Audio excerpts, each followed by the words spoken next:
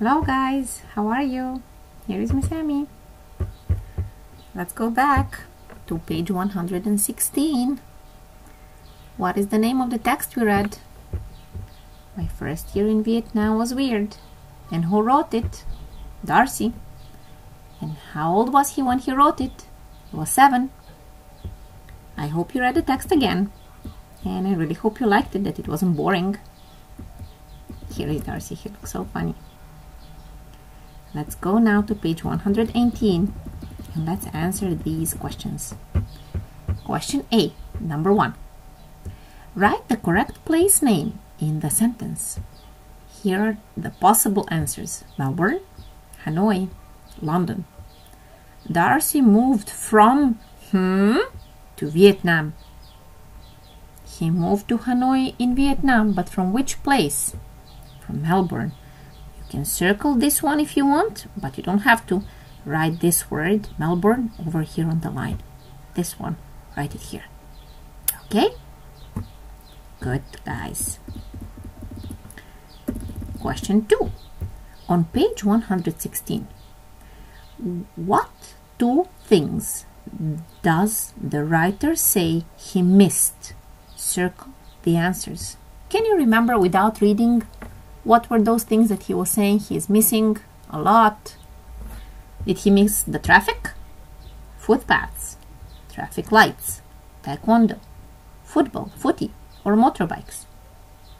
He said he missed the traffic lights. Circle this one. Circle traffic lights. And what was the other thing? He missed footy. Circle here, football. So football, traffic lights. Circle these 2. Good. Question 3. What does Darcy do instead of playing football? What did he start doing? Which sport did he join? Taekwondo. You're right. Here it is. Taekwondo. You can copy it from here. This one will come here. Okie dokie. 4.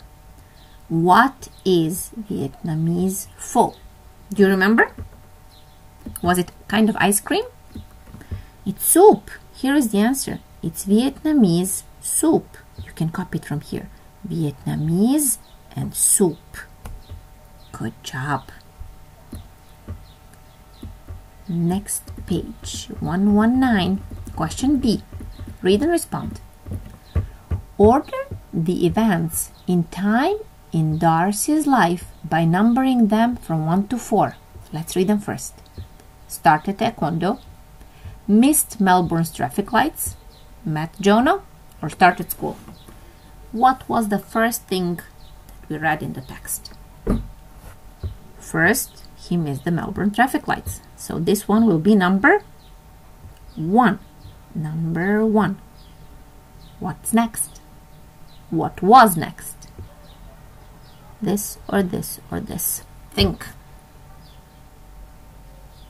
I think somebody's saying that he started taekwondo. This one.